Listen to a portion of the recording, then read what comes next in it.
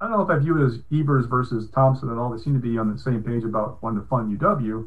The question becomes, barring something miraculous this fall, for Democrats, Republicans will still be in charge of the legislature come January.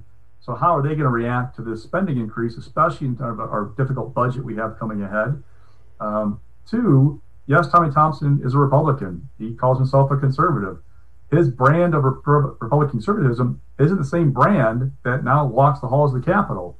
It's a much different world than it was 20 years ago.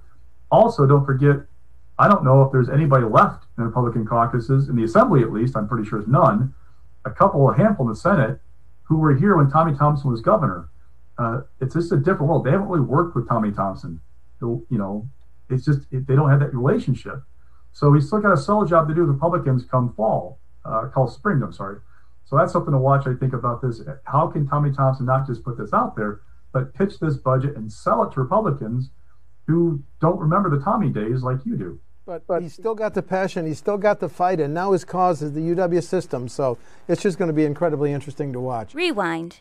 Your Week in Review is sponsored by the Wisconsin Realtors Association, bringing Wisconsin communities to life with great homes, businesses, and neighborhoods.